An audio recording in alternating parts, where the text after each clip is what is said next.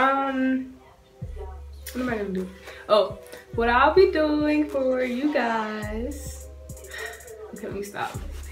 I'm gonna put this in the front video because I'm gonna just show y'all how awkward it is to like record something and put on YouTube. Like, I don't know how I'll be doing it, but it's real awkward. So, what I'm supposed to be doing is recording the, what is it? Dreadlocs tag. So, probably wondering why I'm recording inside my bathroom. Yes, I'm recording my bathroom again.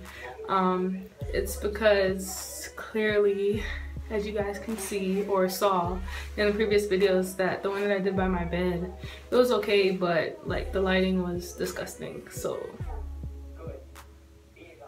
I'm using my bathroom again. All right, so first question. Do you remember the specific moment you decided you were going to dread your hair? Where were you and how did you feel? Basically, the specific moment, well, it all started when I was 2 years old. Like, my mom told me that because I was born in Jamaica and I stayed in Jamaica until I was, what, 4 years old. So like my mom told me when I was at like 2, 3 years old, I would like cry and tell them to stop, you know, on the side of the road in the country. Oh, I want to touch the rest of my hair, this and that. I even wrote a paper on that. So like, yeah, it was when I was around 2, 3 years old in Jamaica and I wanted them at that young age. Then I got to like 8 years old and I told my dad, I was like, I want dreads. And my dad, he the type of person that, like, if we were to, for my sister, like if she was to put weave in her hair, he would be upset. Like, I don't understand. But me asking him for dreads, he was very supportive. My mom, because the type of hair that I had like in elementary and middle school, like my hair, it wasn't hard to maintain, but it was like, it didn't know what texture I wanted it to be. So like it was, one minute it was soft, the next minute it was tough. Like she would tell me, oh, your head feva kaya. I don't even know what that is. I'm gonna have to Google it and put it in this. But she was like, oh, your head feva kaya. So it's like, okay.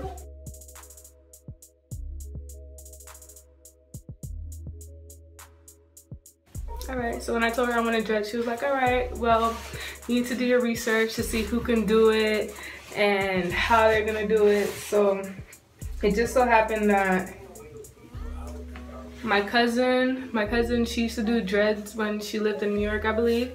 So I asked her, I contacted her and I was like, you know, I'm coming to Jacksonville for 4th of July weekend. You're gonna be there. Can you do my dreads for me? And she was like, sure. So yeah. July 3rd, 2011 was when I did dreads, when I started my dreads. Where were you and how did it feel? I was in Jacksonville, and I must say that, you know, I think I was, what, 14? I don't know, I'm getting the numbers mixed up, but I know 2011, going into the 9th grade, I was kind of scared because 9th grade, well, in 9th grade, I was kind of heavy set, like I told you guys in the All About Me video, and like my face was fat, and I was like, okay, so I'm transitioning from, you know, Ashley with the braids and Ashley with the braids and the puff or whatever, and I'm gonna get dreads. And I know that when you start dreads, your hair, it shrinks. So all of this wasn't there. It like stopped at right here. I'll show you guys a picture. And I was somewhat scared, but my friend Amari, I was texting him throughout the entire process, and I was like, oh my gosh, I was telling him like, oh, I don't know if I should continue this and that, but he was very supportive as well. So yeah. What method did you use? She used the rat tail comb, I think that's what it's called. You know, the little orange combs, and like it has a long stick. I don't have one because, you know, clearly I can't use it. But she used one of those, and she took the hair, and then I guess she did like that with the comb, and then she finished like this. So I guess palm roll. What is the length of your shortest dread and the longest dread? Seriously? I don't know. I must say that This would have to be by far the longest dread. Like, I'm standing in, so yeah. Where is it? This would have to be my longest dread.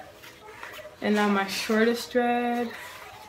I don't know what my shortest dread is. Well, it probably has to be this. I don't know. I know that's the longest. By far the longest. And the shortest, I don't know. I can't tell you the shortest. And I don't know how long this is either. I never measured it. Do you have any dreads that are especially unique, strange, or awesome? I have to show you guys. Well, like I said, this is my longest dread. Let me not fall and bust my butt. This is my longest dread. So this would be awesome.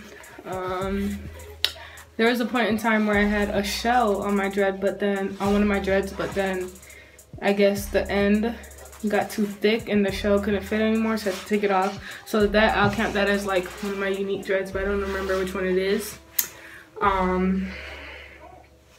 Strange dreads, probably this one right now at the moment, because as you guys know, I did the double twist thing, and I guess the way the rubber band was on it, this is how it dried. So like I have a hook, so I guess this is the strangest dread in this video, and it's the longest.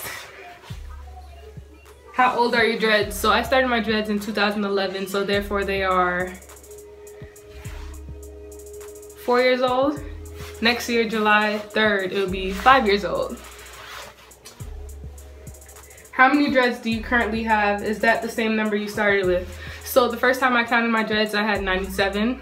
Such an odd number. Like, why she couldn't give me 100?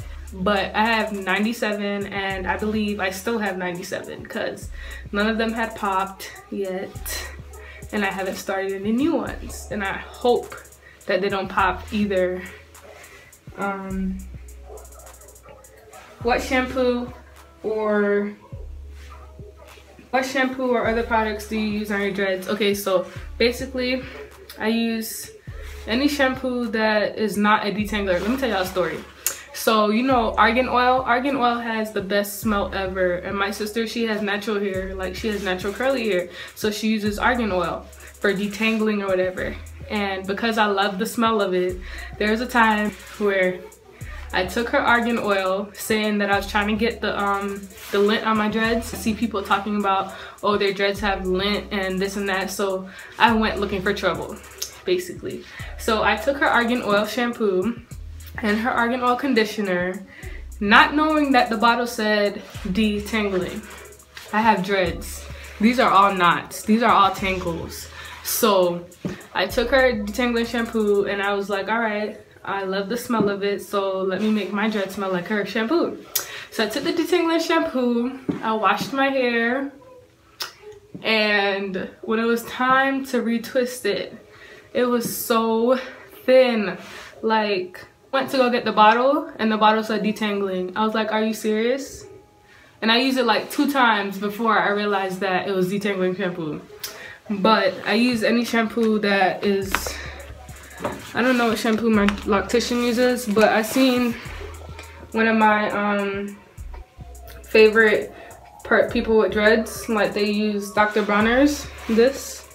I haven't used it yet, but I'm gonna try it. It's like an all-purpose shampoo or whatever. Like people use it in their house for house cleaning and stuff like that, so I don't know, it's probably good. But so yeah, I use that. As far as conditioner, I don't know what conditioner my loctician uses, but whatever conditioner that we have at home that is not argan oil or anything that's detangling, I use. Other products that I use this when I feel that my hair is dry, and I use this to retwist with. Where is it? Where's my locking gel? Where's my lock? Oh, it's right here.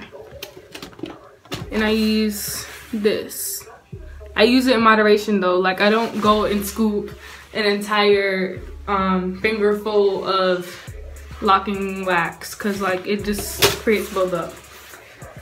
Oh, And I also use flaxseed. Like, I boil the flaxseed and it makes its own wax, and then I use that to retwist whenever I'm feeling, you know, feeling kind of natural, if that makes any sense. Do you do any regular maintenance on your dreads? Yes. Whenever I see that my roots are starting to look, you know, jacked up, and it's not been and it has not been 3 weeks yet since I got the retwist, I will probably touch it up with the Jamaican mango and lime. And I also try to, well, the ends of my dreads and my scalp at least every 2 weeks.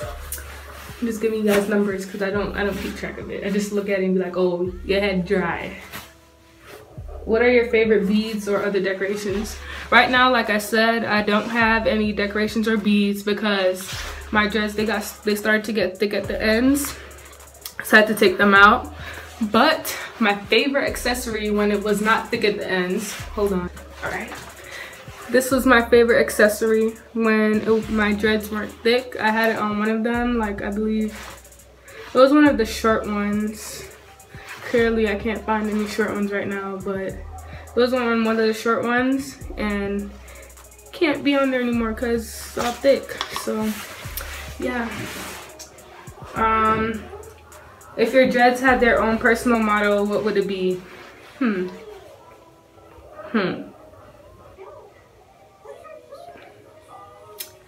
don't know. Would you do anything different? First of all, I would not want to start a new set of dreads. If it comes to a time in my life where I have to, I wouldn't do anything differently. I'd probably start it earlier than 2011. Like, if I had to start before, I'd probably start it like when I'm 5 or something. But yeah, I wouldn't do anything differently. I'll still do the rat tail comb and the palm roll.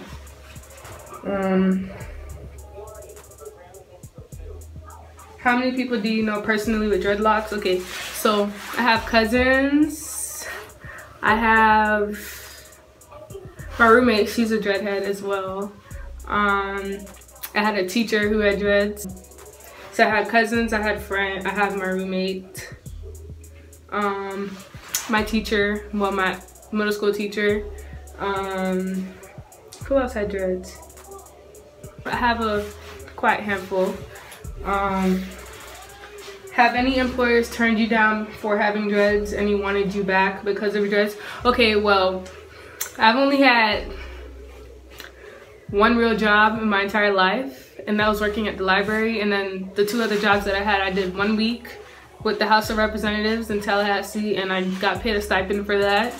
And the last job that I've been to was at my mom's office, and everyone likes my hair. Everywhere I go, everyone likes my hair. Like, they ask me, oh, is this all yours? When did you start? This and that. So I don't think I ever got deferred because of my dreads.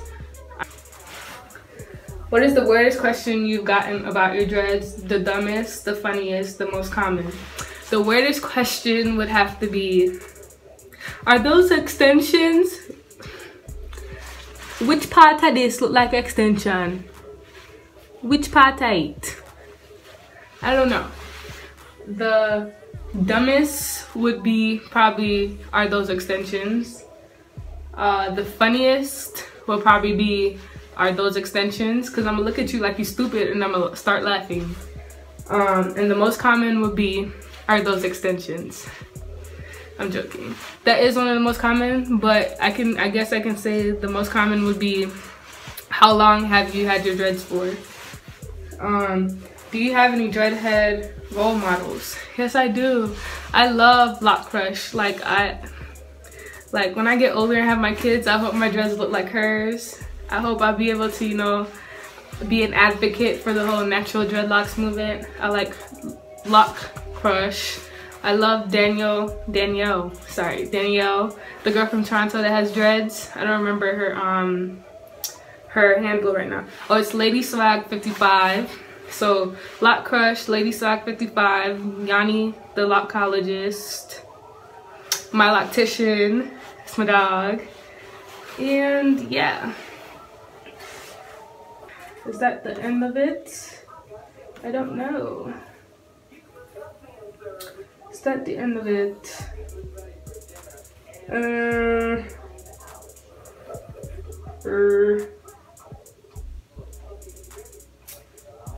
Well, I guess that's the end of it. And hopefully after me uploading this video, no one will have any more questions about my dreads, because I think I answered just about everything.